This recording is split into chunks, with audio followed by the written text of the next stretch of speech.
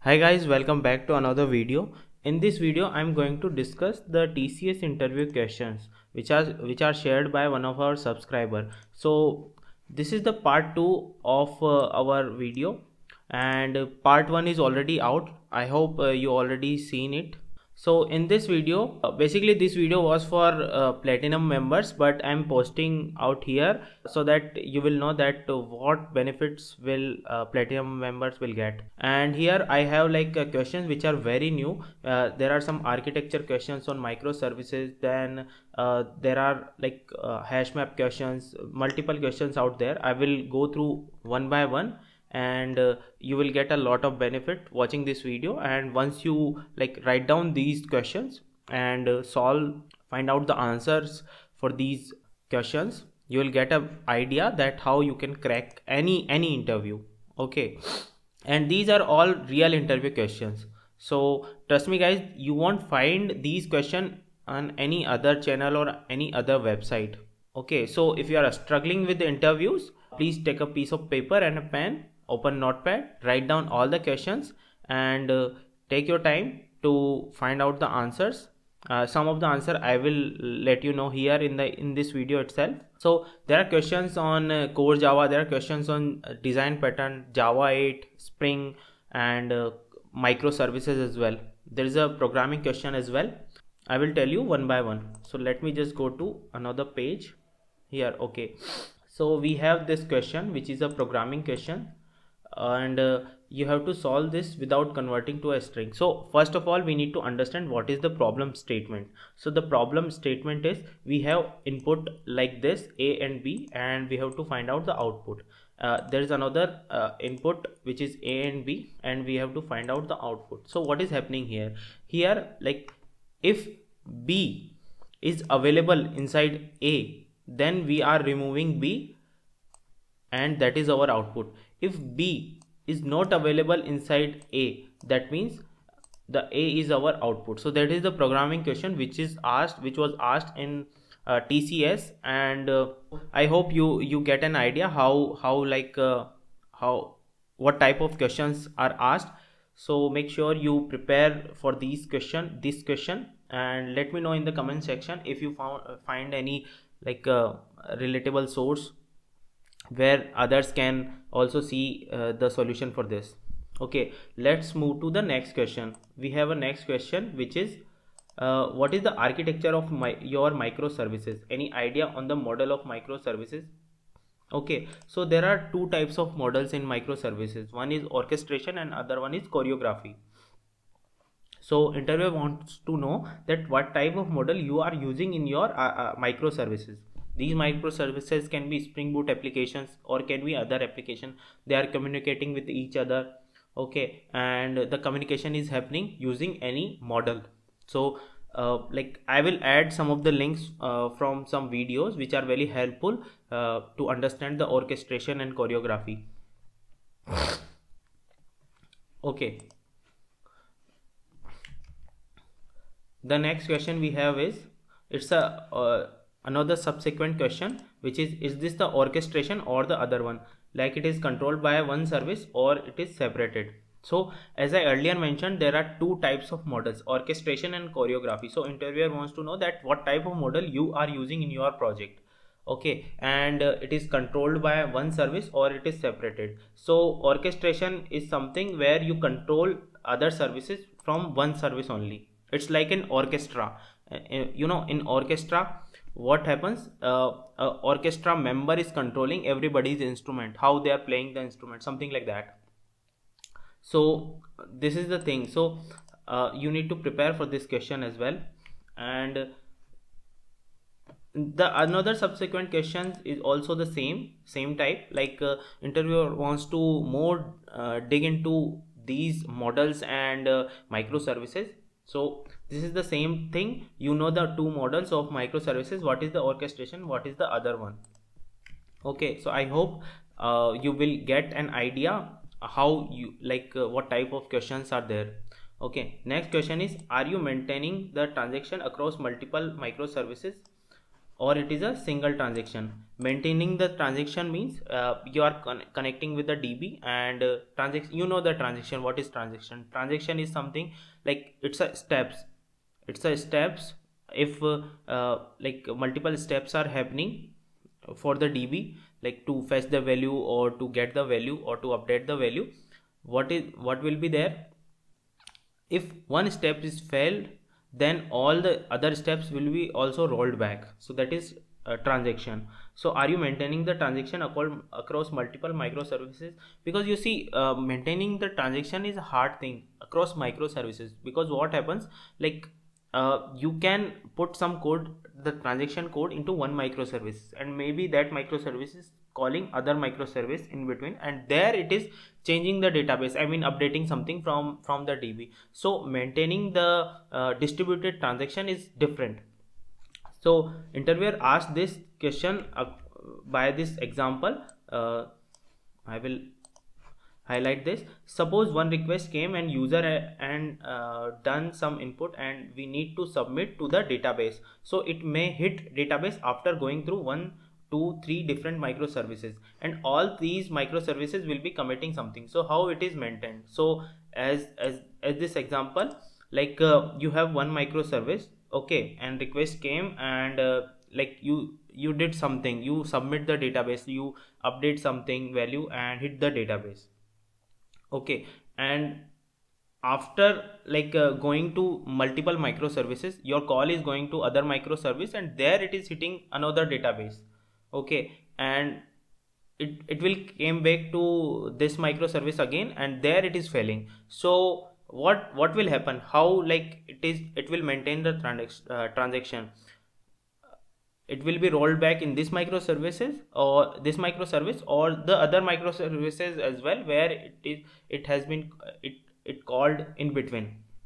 So to solve this problem, we have a saga design pattern. So saga design pattern is used for the distributed microservices. So the other question was same, something like this, like saga design pattern is there and some other patterns are also there, but I am asking like any idea on how distributed transaction is made. So interviewer wants to know that if you understand about saga design pattern, because saga design pattern is something which is used in the distributed transactions, okay, distributed transactions. Another subsequent question is there any distributed transaction in your application? So you mean like it is not distributed single atomic transaction. So if like interview was not able to answer this question, so that's why interviewer asked that if there is any distributed transaction in your project or not. Okay, so if there is any distributed transaction in your project, then there must be a saga design pattern or some other design pattern which has been used, which supports the distributed transaction. So you need to like tell what is saga design pattern and how it behaves, like how it is using the functionality of distributed transactions. Okay, the next question is, in hash map, if I have to create my own key, what should I take into consideration? Like in hash map, your own key means if you are using keys as an object as a key, so what things you will consider? So I will explain this with one of the example. Suppose we have a objects like E1, like employee objects E1 and E2, and these objects are having some values like employee name, employee ID and roll number.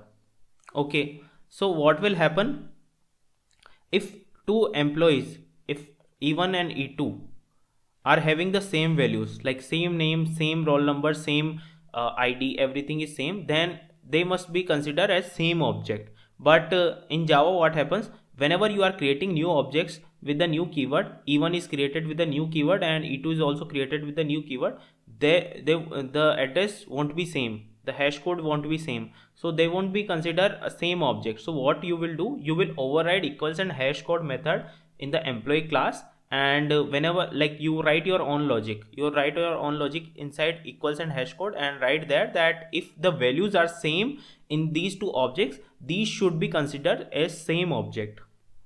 Okay, so that is the case, that is the thing we need to take care while using the hash map, while using the keys as object inside the hash map. So this was the question. The other question, or it can be a subsequent question as well: key should be a mutable or immutable? Key should be mutable or immutable? Okay, so in the hash map, keys will be always immutable. It's better to have immutable keys. Why? Because immutability means something is not changing. So for example, string is immutable in Java. String is immutable, so it is immutable because it is more memory efficient if if it is immutable. So that's why we always prefer string as a key in hash map. And another question is, what is the principle of writing immutable class? So immutability means something is not changing. So if you want to create your own immutable class from the scratch, there are some steps you need to follow. Like, all the wrapper classes are immutable, okay, and there are certain steps you need to follow. Like the class should be final. The class must be declared final. Okay, I will highlight this. The class must be declared final, and the data members inside that class must be declared private. Why these are declared private? So that direct access is not allowed to those data members, and these data members will be also declared final, so that we can't change the value of those data members. Okay, so there are few more steps you need to follow uh, like writing a immutable class. So make sure you will read about the immutability concept and how to write an immutable class, because that is also a very important topic. Another thing is hash code and equals. So which one get called first? So if you overrided both hash code and equals method in your code, okay, so which one will be called first? So in that case, both methods belongs to object class, and between them equals is always called after the hash code. That means hash code will be called first and equals will be called later. So if you like Google search about it, you will find in the Stack Overflow you will find about it, why it is called first, why hash code is more important. So please read about it as well. You will understand what is the actual answer. Okay, and I will moving to the next question, which is, suppose I have an employee ID, name and roll number, and based on ID I am telling like if it is the same or not. Name can be different, that can I have this thing into consideration, that based on the ID on it, it will tell that it should go into the same bucket or not. These things can we write it on our own. So I am sharing the question as it is, as shared by the interviewee, the candidate, our fellow subscriber. So I am sharing it as it is. So you need to understand what is the question. Actually I already told you in one of my example in previous questions about hash code. So about hash code, keys, why like what things we need to consider while like creating hash code keys, sorry, hash map keys. So it is similar to that. Okay, so and then we will move to the next question, which is, what is the contract between equals and hash code? So these methods belongs to object class and there is a contract. You have to find what is the contract. I will just give you the hint that the contract is, if we are overriding equals and hash code, if we are overriding equals, then we should also override hash code method as well. So please read about it, about the contract in the details, because in this video I am sharing only the questions, not the like complete answers. This channel is only for the questions which are like actually asked in the interviews. Okay, and the next question is, what is the difference between array list and linked list? Not the basic one. So what is the basic difference between array list and linked list? Basic one is, array list is based on array, internally it uses array, where linked list having nodes and values and related to each other. Array list and linked list, they have similarities as well, like both can have duplicates value, both keeps ordering, but there are like main difference between array list and linked list while they resize their actual space. The main difference, this is not the basic one and many people don't know this, that the main difference is where they like when any of them is full, they resize, how they resize it, that is the main difference. So please read about the resizing of array list and linked list, and you will get a better idea how to answer this question. Okay, the other question is, suppose I exceeded the limit of array list, or suppose I exceeded the limit of linked list. Okay, what will happen? Are you aware about the contiguous memory allocation? So if you exceed the limit of array list and if you exceed the limit of linked list, so as I earlier mentioned in while like telling about this question, the main difference is while sizing, where they exceeding their limits. And what is the contiguous memory allocation? So in array list or in array in general, what happens, a big chunk of memory is allocated because all the values are at the like in a contiguous memory, because and in the case of linked list, all values are at the different places, because linked list is something which is distributed in the memory and only they are connecting with the nodes number of nodes numbers and all. So in the case of array list, it is stored as a contiguous memory, like it's a big chunk of memory inside your memory. So that is the main difference.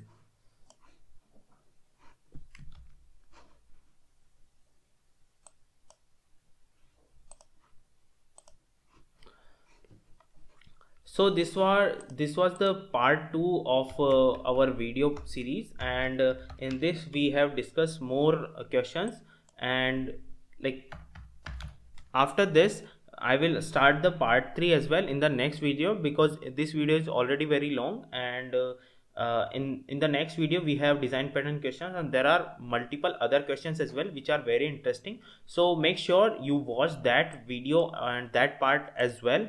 If like it is yet to decide that I will post that part for for platinum members or for everybody. Okay, and please I recommend you to take the platinum membership, because it will be very helpful. There are like multiple questions, and trust me guys, if you like if you watch at least 5 of these videos and prepare for those questions only, I'm sure you will crack any interview. In the current market scenario, any interview you can crack. Okay, so there will be questions on design patterns, spring boot, and multiple other questions as well, collection, and java 8 is there.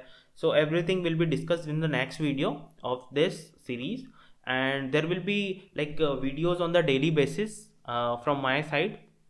So if you are struggling with the interviews, please write down these questions and prepare for these, and I will see you in the next video. You can leave any like and comment or any feedback in any of my videos. I will work on that as well. And if you want to submit any interview questions, you can also do that to help in the entire community and to get the job in Java development. Thank you so much. I will see you in another video.